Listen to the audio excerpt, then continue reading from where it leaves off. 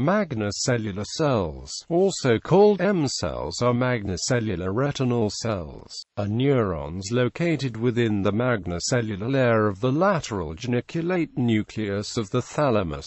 The cells are part of the visual system. They are termed magnocellular since they are characterized by the relatively large size compared to parvocellular cells. M-cells detect the aware properties of visual information.